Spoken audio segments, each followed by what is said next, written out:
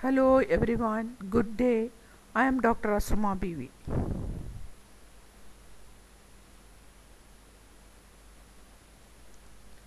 I'll be talking to you on impact of exposure to violence in children.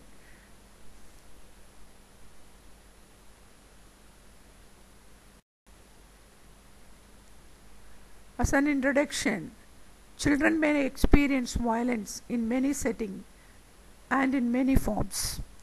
Exposure to violence, whether directly or as a witness, can have far-reaching negative consequences for children. This can harm a child's emotional, psychological, and even physical development.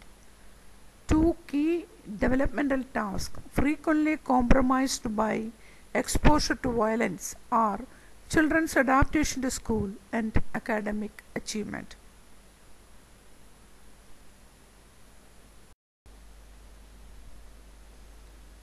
Little bit about facts about violence. Violence exposure rarely occurs only once or only in one form. That means multiple times, multiple forms. Violence exposure often goes hand in hand with numerous other diverse life experiences. They are poverty, neglect, poor nutrition, overcrowding, substance abuse, lack of adequate medical care, parents' unemployment, and parents' psychopathology. These factors can exacerbate and extend the negative effects of violence exposure in children. The effects of violence exposure are developmentally contingent or vary according to the child's developmental. There are risk factors and protective factors for child abuse. The risk factors are social isolation, disabled child, low intelligence of the child, parental stress, large families, chronic maltreatment, dangerous neighborhood, psychiatric condition of the caregiver, substance abuse, then multiple forms of abuse occurs in the family, and poverty.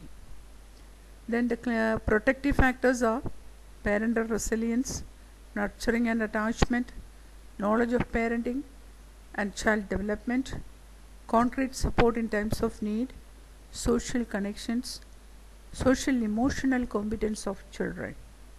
So these are the factors, critical factors influencing impact of violence exposure in children. The type of impacts can be physical impacts, medical and physiological impacts, psychological or emotional impacts, behavioral impacts, cognitive impacts, and economic impacts. We will see each one of these in detail. Then what are the health issues of physical abuse? We will see first health issues of physical abuse. They can be categorized into three, that is immediate impact, short-term impacts, long-term impact. So we will see the immediate impacts: minor and major injuries, bruises and burns, abusive head trauma, shaken baby syndrome, fractures of different types, battered baby syndrome, lifestyle disorders, post-traumatic stress disorders. These are immediate physical impacts. Then immediate psychological impacts are isolation, fear and distrust, diminished executive functioning and cognitive skills, then poor mental and emotional health. And short-term impacts are, these are depending on the age, the type of abuse and the neglect the child undergone. Toddlers and preschool children, they may show bedwetting and displaying signs of severe anxiety.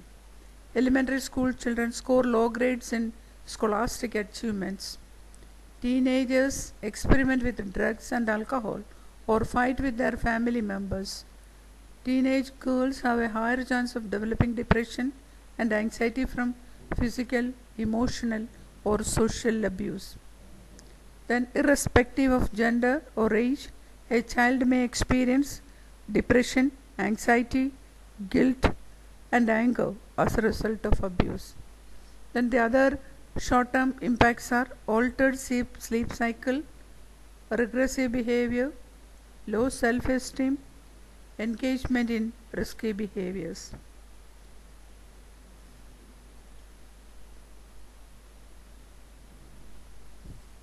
Long-term effects are those manifest even after years after the abuse ends. Victims, even after many years of abuse, find themselves dealing with the long-term effects of physical, emotional, or sexual abuse they faced. It may span generations if the victim is unable to seek treatment and prevent the cycle from repeating with their own children. But some long-term effects occur instantly, like brain damage and head trauma, while others take months or years to become detectable.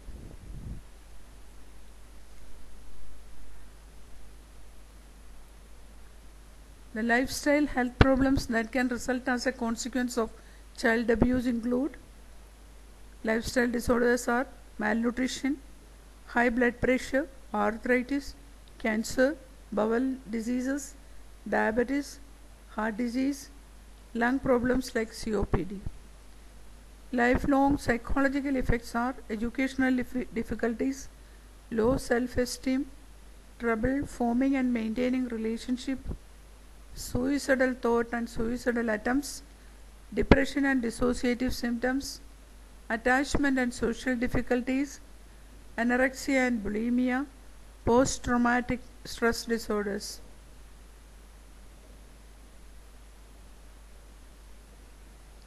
The consequences of neglectful behavior can be especially severe and powerful if it occurs in the early stages of development. You may be remembering when you have learned pediatric nursing, you have learned about child development, where they talk about maternal bonding, attachment, etc. The Bowlby study shows that maternal deprivation itself is a neglect and can cause a lot of problems in the later life of an individual. Then behavioral and social impacts are unhealthy sexual practices, juvenile delinquency leading to adult criminality, alcohol and other drug use, future perpetration of maltreatment. Then emotional impacts include children's exposure to intrafamilial violence can be linked to depression and more negative self-concept. They may develop post-traumatic stress disorder, lack of empathy and cruelty towards animals and other individuals, showing blunt emotionality. Then cognitive impacts are lower IQ score, poorer language skills, decrements in visual motor integration skills, problems with attention and memory, learning disabilities, manifesting poor grades, a higher chance of dropping out of school. Then economic impacts. 40% of the population in India are children. They require a large share of our resources for their development. To resolve impact of child abuse, a huge amount of economy has to be diverted. Society pays a price for child abuse and neglect in both direct costs like hospitalization, foster care payment, and indirect costs like long-term care, low productivity at school, juvenile and criminal justice systems, cost, etc. Then the total lifetime economic burden of child abuse and neglect added up to $428 billion in 2015, according to Center for Disease Control USA. So these include direct costs such as hospitalization, foster care payment, and indirect costs such as long-term care. Another study showed that the cost of health consequences of child maltreatment were equivalent to an amount 1.4 to 2.5% of East Asia and Pacific regions GDP. So people can understand how devastating even the economic impact or the consequences a child abuse can bring into a nation. See, we will be talking about domestic violence, impact of domestic violence. Facts about domestic violence, little bit facts I think I have to tell you. 1 in 10 child deaths under the age of 1 in India can be attributed to domestic violence against the mother during marriage or during pregnancy. 30% of women have experienced domestic violence at least once from when they were aged 15. Around 4% of ever pregnant women have experienced spousal violence during a pregnancy. A total of 437 cases have been reported under Protection of Women from Domestic Violence Act in 2016 as per National Crime Bureau report. Bihar reported the highest number of cases, followed by Kerala, and now Kerala showed the highest crime rate.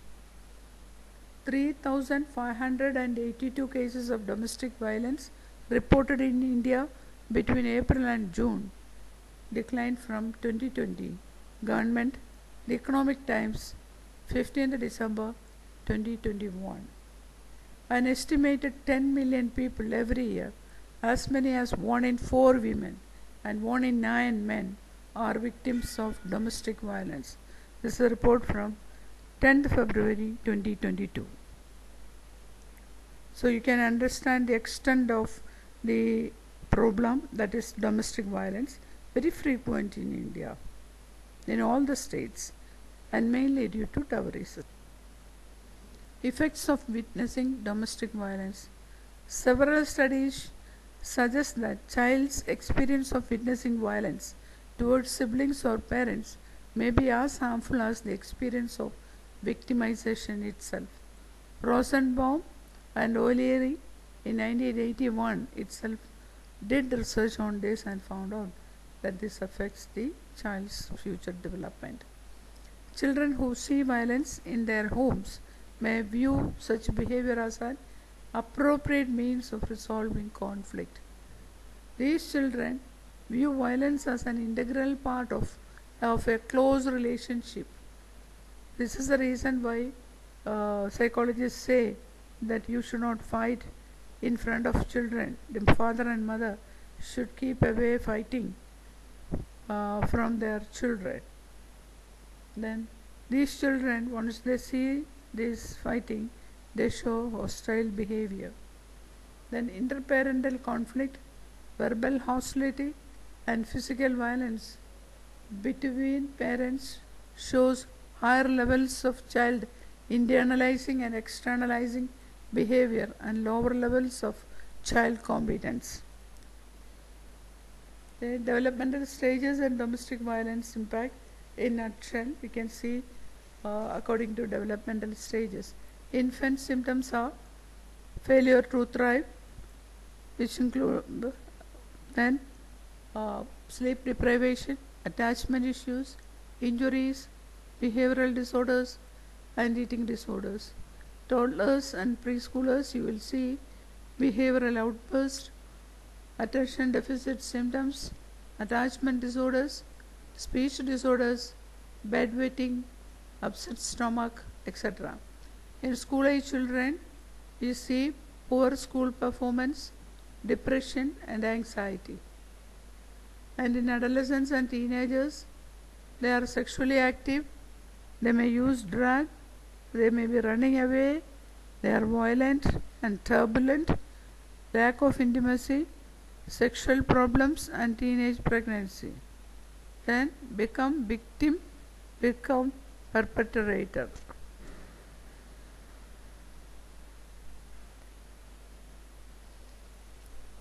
Research finding shows that at adolescence, the consequences of child abuse and neglect showed that abused adolescents when they were children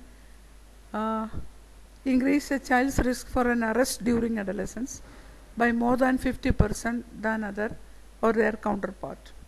They begin their official criminal activity approximately 1 year earlier than the normal subjects, and had approximately twice the number of arrests. Re-victimization or substance or alcohol abuse and sexually promiscuous and dysfunctional behavior. At adulthood, intergenerational cycles of abuse is seen. This means that about 1/3 of the individuals who were abused or neglected as children will abuse their own children. Being maltreated as a child puts one at risk for becoming abusive, but the path between these 2 points is far from direct or inevitable. Then long-term consequences of child maltreatment are in adults. Short and long-term psychosocial problems have been noted. There will be cognitive distortions such as guilt, shame and self-blame, mood disturbances such as anxiety and depression, post-traumatic stress disorders, interpersonal problems such as isolation, fear of intimacy and re-victimization. At adulthood, they may show self-injurious behavior, that is suicide attempts or self-mutilation, substance abuse, borderline personality disorders, somatization and somatoform disorders, particularly chronic pelvic pain. Then they may show eating disorders. Some form of chronic psychosis may be shown out, and multiple personality disorder. Putnam, 1989, Rose et al., 1989.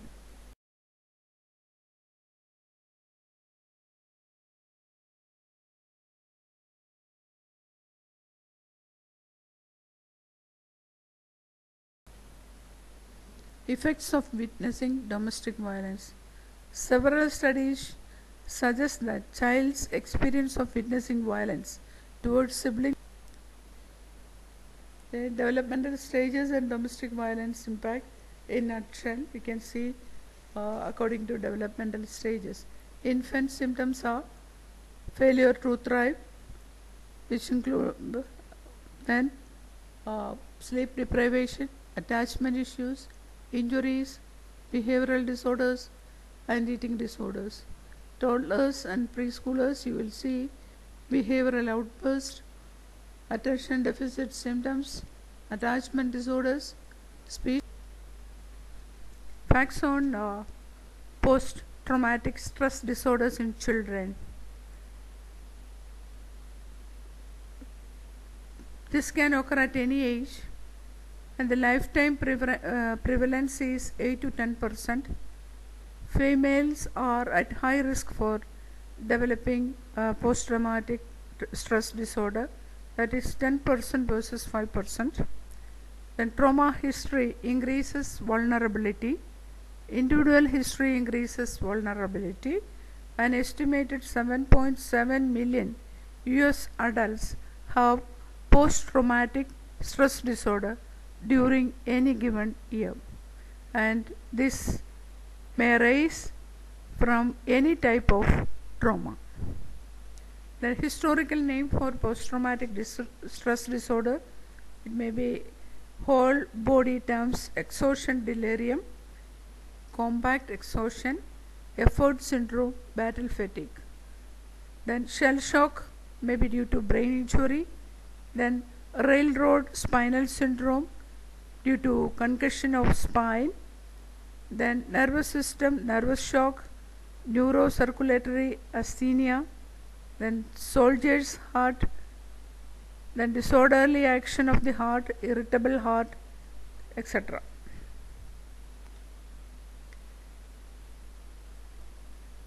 PTSD and causes and risk factors.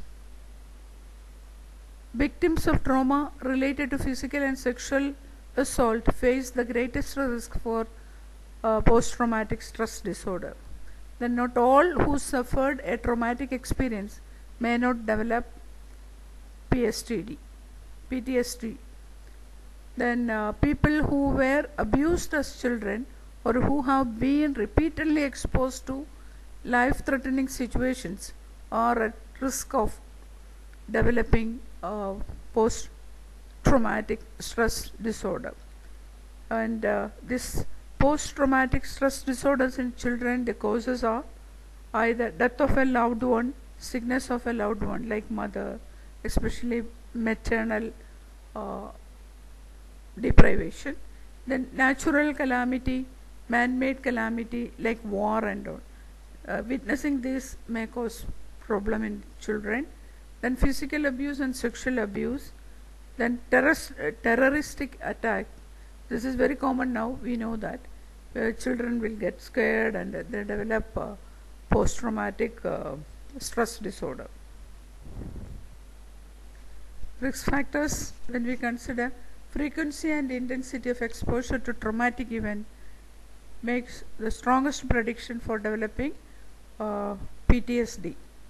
Then other risk factors are prior mental disorders, exposure to prior trauma, lower socioeconomic status, lower education, childhood emotional problems by age of 6 years, then childhood adversity, economic deprivation, family dysfunction, parental separation or death, lower intelligence, family psychiatric history, then younger age at the time of trauma exposure, and female gender, certain genotypes, proximity to event, intensity of event, personal injury, interpersonal violence, particularly trauma perpetrated by caregiver, for military people being perpetrator, witnessing atrocity, killing enemy, all this can lead to PTSD. Then persons with concussion and TBI run higher risk for developing PTSD. TBI is the traumatic brain injury. Let us see the symptoms. Usually the symptoms begin within 3 months of the event. 4 categories of symptoms are there. The first one is relieving. People with PTSD repeatedly relieve the ordeal through thoughts and memories of trauma. You might have seen certain films in this PTSD is revealed by girls. Then avoiding, the person may avoid people, places, thoughts or situations that may remind them of the trauma. Then increased arousal.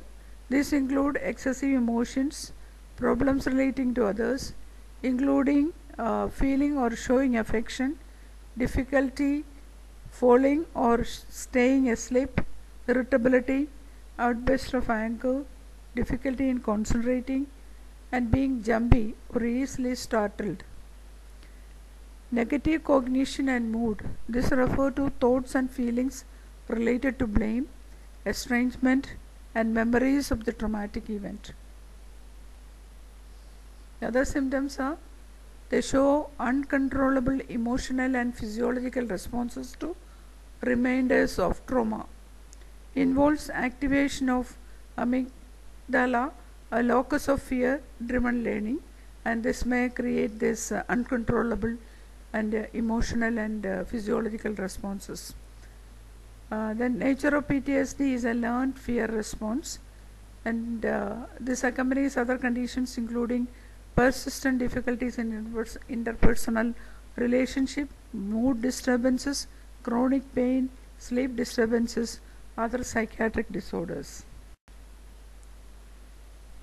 The diagnosis and treatment of this. The goal of treatment is to reduce the emotional and physical symptoms, to improve daily functioning, and to help the person better manage with the event that triggered the disorder. Diagnosis is, it is not diagnosed until at least 1 month has passed since this traumatic event has happened. Usually it takes 3 months.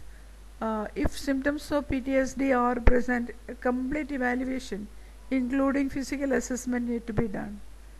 No specific lab diagnosis is there, but some tests may be done to rule out other physical illnesses.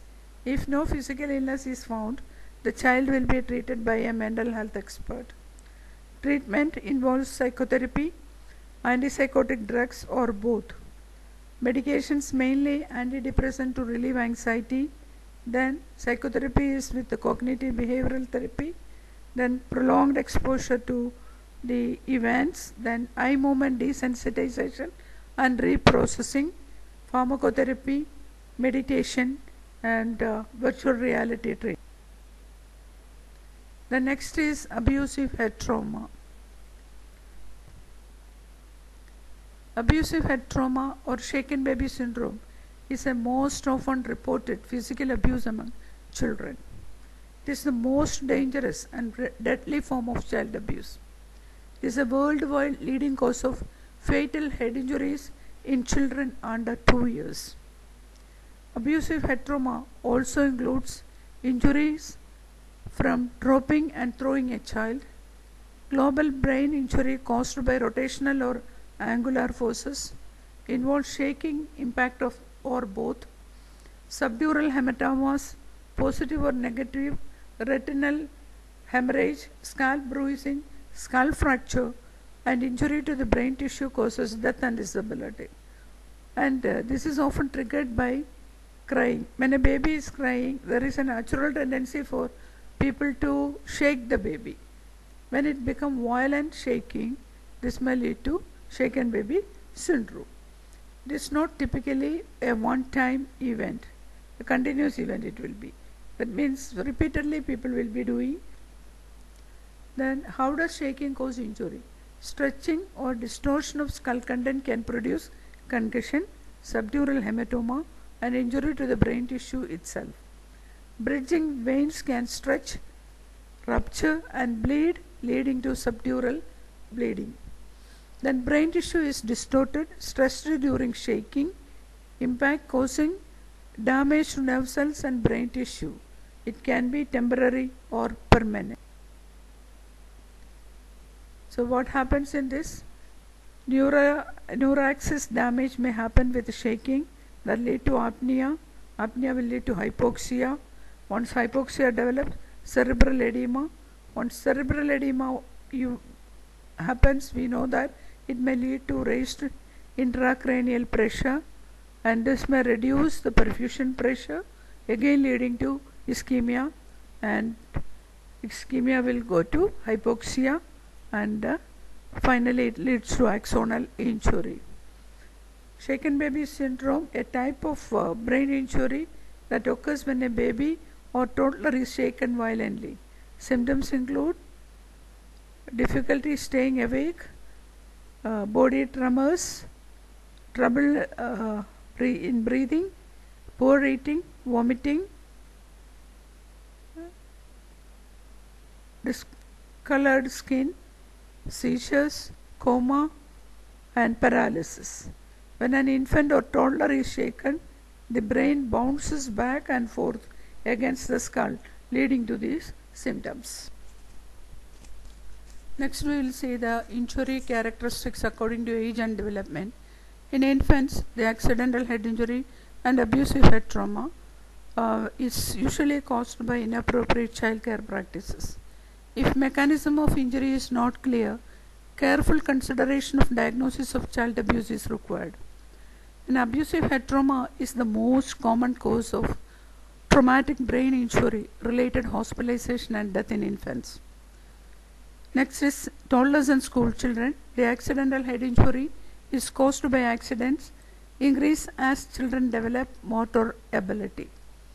With increase in use of child safety seats, the severity of injury and the mortality has dropped.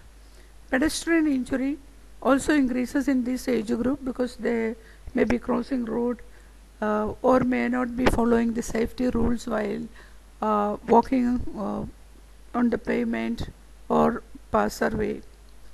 Then adolescent, bicycle and motor related accidents are very common, and also sport related head injuries are common among them. The awareness of prevention must be raised. Trainers and players, those who are involved in contact sports, will require education about concussion, because concussion is the most common TBI in this group of children. Then incidence of abusive heteroma. It is the most common cause of morbidity and disability and mortality in physical child abuse. Usually occurs in children younger than 1 year of age, but older children also can be victim. It is the most common cause of death from brain injury in children less than 1 year of age. Evolution of terminology. There are many terms used for abusive head trauma. It is called non-accidental trauma, inflicted neurotrauma, inflicted head injury, shaken baby syndrome, shaken impact syndrome. The most preferred term from 2009 onwards is abusive head trauma or abusive head injury. Then what are the characteristics of this? There are child characteristics and caregiver characteristics. Child characteristics: 0 to 3 year of age, premature birth, NICU stays in multiples, there will be colic, physical or developmental disability, inconsolable crying. These are the specific characteristics of children who has abusive head trauma. Because of this, parents may not be able to cope with the caring requirement and maybe shaking the baby or maybe throwing the baby with anger and all those things. This is what happens most of the time. Then caregiver characteristics, when we consider, we see unrealistic expectation of child behavior, immature parent and poor coping skills, caregiver abused as child, substance abuse of the caregiver, domestic violence at home, criminal history of the parents, untreated, undiagnosed mental illness among adult caregivers in the home. These are some of the characteristics of parents or caregivers when a baby is brought with abusive head trauma. Why infants are at risk? This is very important for nurses because nurses are the caring people who are almost all the time taking care of these children in pediatric ICUs. The inside of the infant skull is smoother, fewer nooks and crannies to hold the brain in place, more space between outside of the brain and inside of the skull, relatively large head, body ratio and weak neck muscles, head body ratio and weak neck muscles, not as much myelin around the individual nerve cells. Then infant brain, 25% is more water than adult. That also is very important. When baby is shaken, it will be between the skull and the brain. It goes and back and forth moving, making it damage to the brain and nerves. Then possible associated injuries are metaphyseal, rib and other fractures, bruising of the skin, internal abdominal injury.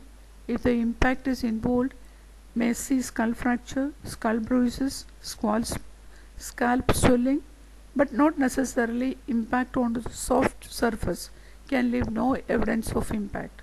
Then concussions can occur. Absence of soft tissue swelling over a skull fracture is not sufficient to rule out ASD. Then bruising may be present. Then important key issues here. Infants with abusive head injury may look completely normal sometimes or uninjured from outside. Severity of symptoms vary according to severity of brain injury. Other symptoms are vomiting. This may be usually due to increased intracranial pressure, irritability, itchy, inconsolable cry, lethargy, difficult to arouse, unusual sleeplessness, sluggish or seeming spaced out seizures, breathing difficulty, grasping respiration, apnea, bradycardia, cardiac arrest.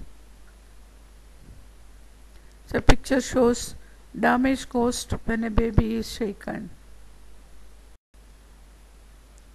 Then bruising rule. 10-4 bruising rule is important for all nurses who are caring for ASD children, babies should know about this because they can identify what is there in this shot. Any bruising of the torso, ears and neck, that is the 10. in a 4-year-old child, that is 4, of age or younger, or any bruising anywhere on child 4 months of age or younger. Then contusion, ecchymosis, hematoma, petechia. Bruising is extremely rare in infants less than 6 months of age and is common in pre-ambulatory infants. Then ears. Ear bruising are a big deal. Ear bruising is rarely accidental, especially if bilateral, and is a common finding in child physical abuse. The next acronym is FACES-P, which we have to look for injury or lacerations on frenulum, auricular area, cheek, eyelids, scleral hemorrhage, and patent bruising.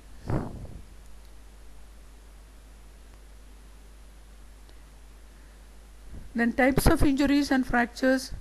There are highly specific and relatively specific symptoms. Highly specific are posterior fractures, classical metaphyseal fractures, scapular fractures, sternum fractures.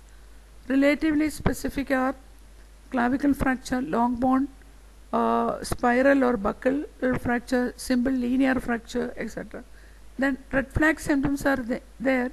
Any bruising in the pre-mobile child, bruises on the torso, ears, neck and genitalia, bruises with petechia, bruises in linear shape or distinct patterns, bruises in clusters. The history and mechanism of injury don't fit with the clinical picture. Then green flags are mechanism of injury fits with the child's developmental age, bruises in bony areas such as knees, shins and elbows, then one incident, one bruise. Then bite marks and slap marks. Inflicted adult bite marks are very worrisome, typically indicate a more sadistic abuse. Measurement of diameter can be helpful, but determination of adult versus child can still be difficult. Follow American Board of Forensic Odontology, that we call it as ABFO rule. Then photography of bite mark is very important. Nurses can take a photo of these bite marks and keep it as an evidence for the criminal offense. Then slap marks, parallel or linear conditions separated by areas of sparing, conforms to the contours of face, body, no pattern, usually on left side of the face, because most of the time the offender is right-handed and will be beating the child on the left. Then other presenting symptoms, totally, infants with bruises, vomiting without diarrhea, apparent life-threatening events, seizure without fever, sudden increase in head circumference, occult fracture, developmental delay, inconsolable crying, and shaken baby syndrome. We can see extreme irritability, difficulty to awake the child, breathing problems. Symptoms can vary from mild to severe.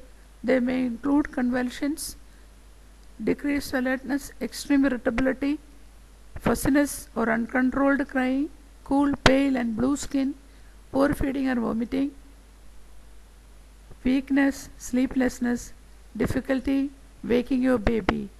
And the picture shows you that pale or blue skin, lethargic eyes, all those things. Then why healthcare professionals are important to identify and report this? They have the opportunity to obtain an unguarded history from the caregiver.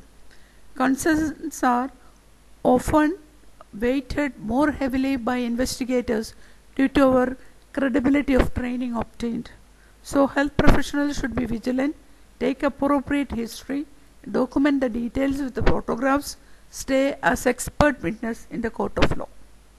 So this is the reason why we people are very important in reporting and documenting child abuse. Then management, head CT, skeletal summary, eye examination, trauma and bleeding for signs of internal injury or bleeding disorder and abnormal CT. MRI, photograph of all visible injuries, report to childline. Then Forensic versus clinical significance. Most of us are taught to identify clinically significant injuries for medical treatment and outcome. But in child maltreatment, it is equally as important to identify injuries with forensic significance. Even if considered clinically significant, sometimes it may not be forensic evidence. So, risk and outcome. However, risk or fatality when child abuse is missed is 100%. Mortality rate approximately 20 to 30%. Long-term morbidity high among survivors, up to 90% affected. Disabilities include learning disabilities, emotional and behavioral issues, speech and language delays, vision, hearing, and hormone problems. Then severity of disability can range from mild to subtle to permanent vegetative state. Research is ongoing regarding the subtle brain change that can occur after abusive head trauma. A full spectrum of disability has not yet been defined.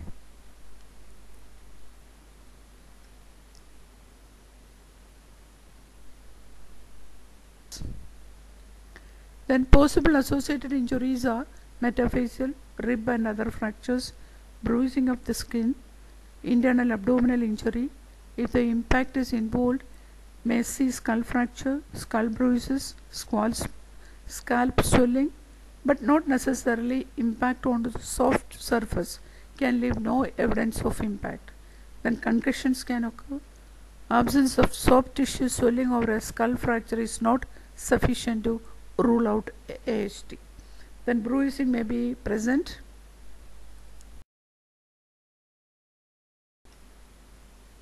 The next is battered baby syndrome. Battered baby syndrome is defined as the collection of injuries sustained by a child as a result of repeated maltreatment, abuse or beating, or non-accidental violence produced by parent or guardian. Other names are non-accidental injury of childhood, child abuse syndrome, KEFI syndrome, maltreatment syndrome in children, Kembe syndrome, infant traumatic stress syndrome. Non-accidental deprivation of nutrition, care and affection are cardinal features of this. Features: less than 3 years young parents, sex more common in male, unmarried couples is the other feature. Then status illegitimate or unwanted, and other reason is low socio-economic status, lower level of education. Position elder or younger, that is the position of the child. Then you can see in the parent themselves are victims of battering during their childhood. This is a very, very important thing to remember. When we are rearing children, we have to see that the children are not abused, because there is a chance for them to find this as the normal behavior, and they may start abusing their children in turn. Then classical presentations, discrepancies between nature of injuries and explanation offered by the parents. Gap between the injury of medical attention which will be explained. Then soft tissues injury, multiple bruises, abrasions and lacerations. Lacerations of oral mucosa along with the labial frenulum of lower lip. Also present slap marks, lash marks, knuckle puncture, punch mark, butterfly bruises and penny bruise on the body of the baby. WHO estimate says that 40 million children are abused every day. A lack of data in India on extent of BBS, Hanley reported. After discharge, again they get same treatment.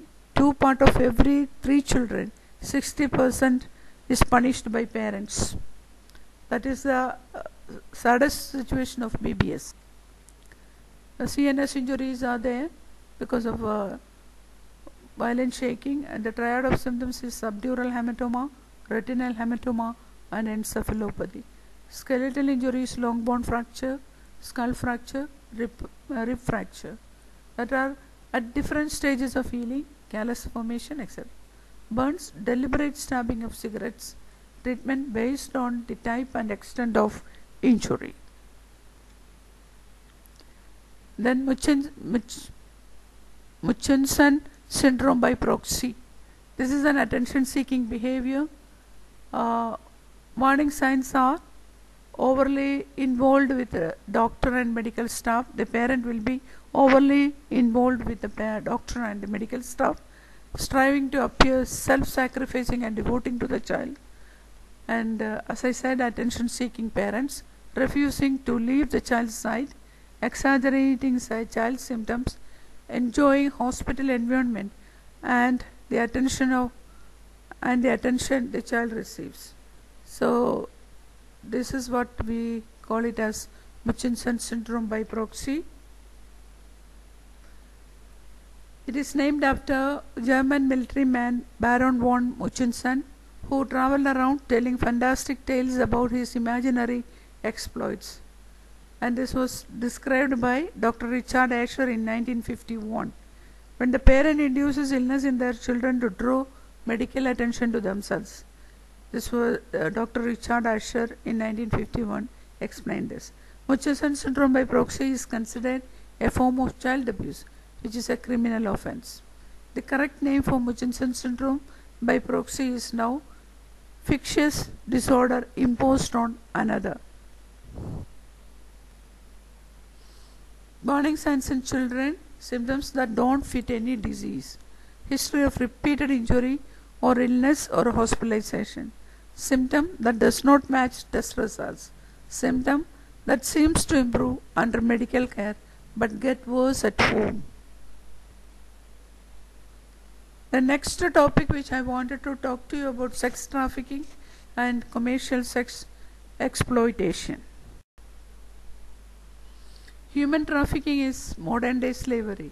There are two types of trafficking: labor trafficking and sex trafficking.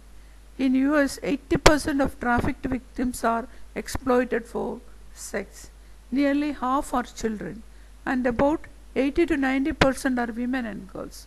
But males, mostly young boys, are also impacted.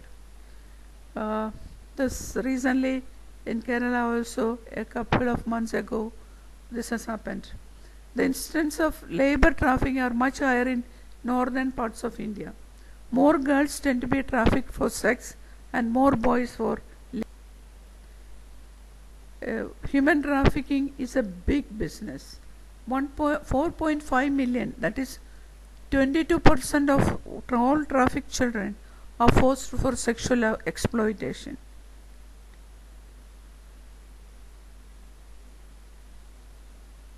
$14,500 to $17,500 individuals are trafficked into the US each year.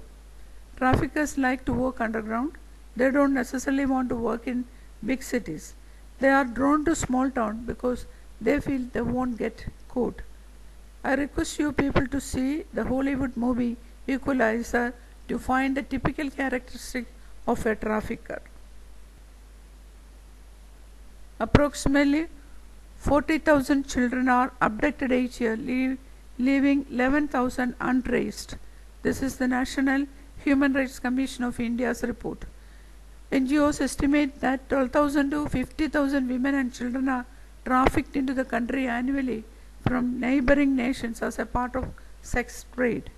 In the year 2020, over 900 human trafficking cases were reported with over 3,000 victims across India. Maharashtra ranked high with 150 cases of trafficking in the year 2020. India comes under two-tier status in prevention of trafficking. So we are a soft country where trafficking is very common and not very hard rules are put on.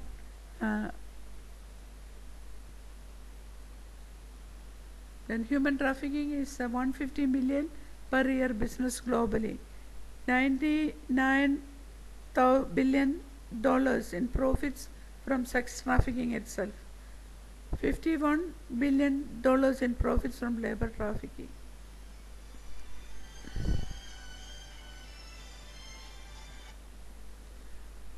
Then second largest black market, crime behind illegal drug trafficking.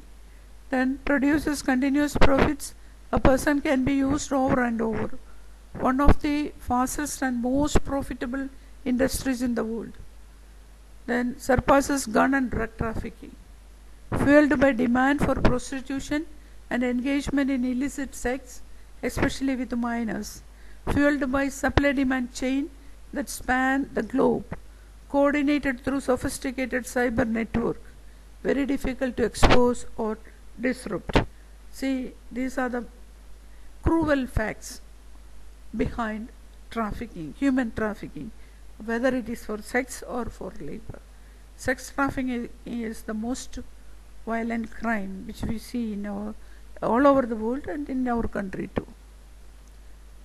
This is act plus means plus purpose that leads to human trafficking. The act is that trafficker must commit one or more of the following. They may recruit, transport, transfer, harbor, receive, give or receive benefit. Means are using one or more of the following ways, means either through violence, that means through abduction and all, threat of violence, coercion, abduction, fraud, deception, abuse of power. The purpose is either for sexual exploitation, forced labor services, slavery, servitude, and finally the most tragic thing is organ removal. Causes of child trafficking, which I have already explained, but the primary causes of child trafficking is poverty, lack of education, no birth record, disasters, ineffective legislation, lack of enforcement. Who are the victim? Children who are victims of childhood abuse, sexual abuse, family dysfunction, chemical dependency, lack of social support, immigrant or Aditi workers and their children, people who are living in isolation, 11 to 14 years. Average a child is recruited into trafficking.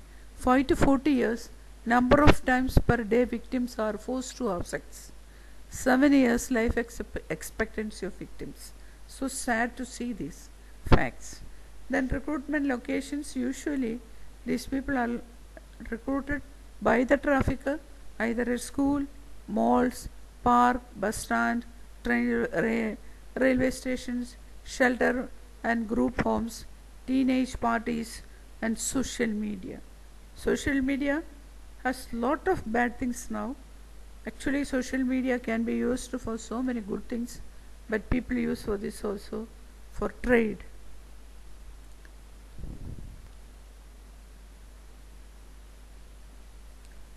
So these are the facts. Who is being trafficked? You can see 34% restricted social media use, then stalked or monitored 32%, 26% exploited or advised victim on social media, send harassing and threatening messages for 26%, 25% posted or distributed non-consenting intimate images, then outed victim or spread lies and rumors 19%, then hacked victims social media accounts 18%, impersonated victim on social media by 15%, and others are about 6%. 12 to 14 years old is the average age of victim being sold into trafficking for the first time. On average 15 minors a day are sold into trafficking. So sad and severe situation exists in the world. The children have the right to have good living, being good citizens, but you see how it will be and how sad it is. These children are went into trafficking. Extent of the problem, this I have little bit I have already explained. So you can see 1 lakh to 3 lakhs underage girls are at risk of being sold for sex in US. We believe that US is the most modern country in the world. There it's happened. Then what about our developing country? Boys and transgender youth enter into prostitution on average between 11 and 13 years of old. Upwards of 95% of those in prostitution were sexually assaulted as children. Around 70% of sexually exploited women meet the criteria for post-traumatic stress disorder. 75% have faced homelessness. 80% were victims of rape and sexual assault. 90% of women in prostitution want to leave immediately but feel they have little or no option. On average, a young girl is sold for more than 15 times per day. 1 in 3 homeless children get lured into prostitution within the first 48 hours of being alone on the streets. 18,500 runaways have been victims of child sex trafficking. 86% were in the care of social services when they ran away. General features of trafficked children, that is the red flag symptoms: coached or rehearsed responses to questions. So if you caught them somewhere and ask questions, you will see this. Signs of physical abuse, malnourishment and health issues will be seen. Lack of control over his or her schedule or ID or travel documents. Exhibit bruises and other signs of physical trauma. Withdrawn behavior, depression, anxiety or fear.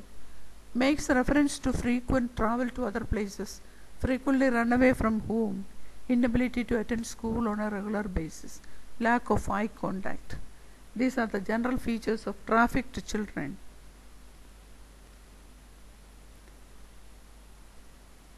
Then sex trafficking and commercial sexual exploitation facts. 97% have substance use disorder. Over 60% homeless or no stable housing. Unmet needs due to unaddressed trauma, shame and other stigma of being prostituted person. Then a majority of women do not have a safe place to go post incarceration and often return to streets, leading to dangerous and fatal results. 13 women died in last 2 years from fatal overdoses. Chronic recidivism. Majority arrested at least once for prostitution related offences. 44% were arrested 4 times or more, with no one woman arrested 27 times. Common for women to be re-arrested within days of release. 10% were re-arrested within a month of their release from jail, and 3% get re-arrested within a week. All this happens in our country, but prevention is very important. Guiding principle: prioritize a victim-centered approach, inform response with the data, protect individuals and organizations actively combating trafficking, ensure better outcomes with cooperation and partnership, educate children and parents, implement 3 sustainable services: mental health services, residential programming and access to education and workforce development, and reduce systemic barriers, alleviate the factors that contribute vulnerability, address root causes and social determinants. Monitoring and evaluation: mandate standardized reporting from all agencies and programs receiving funding. Victims' re-entry and reintegration into natural life or social life in the society. Interventions need to be appropriate to the needs and heterogeneity of the population. Conclusion: impact of child abuse of any time is multi-pronged. It is long-lasting and lifelong. As health professionals, nurses have a major responsibility to prevent child abuse. If happened, its impact need to be curtailed. Nurses have a duty to care for people with compassion and respect the inherent worth and dignity of the individual under their care, irrespective of age, creed, caste and socioeconomic status. Victims of abuse have been violated in physical, sexual or emotional ways. Nurses are expected to deliver care no matter how difficult or ugly the situation may be. So please remember, The age and developmental status of the child may influence the outcome of maltreatment experiences. Early, neglectful, and physically abusive practices have devastating consequences for small victims. The effects that appear at only one life stage, whether immediately following the maltreatment or later, are often different from those that persist throughout life. Then, if you consider gender differences, violent and delinquency analysis showed high rates of arrest for violence among boys, and sexual promiscuity and teenage pregnancy have primarily included females who are sexually abused, and boys externalizes and girls internalizes.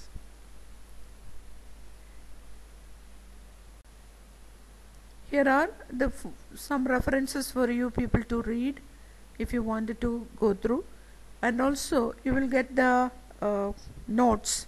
In that, lot of references are given. Please go through it while writing your examinations. Thank you for being patient listeners. If you have any questions, please come up with that. Thank you.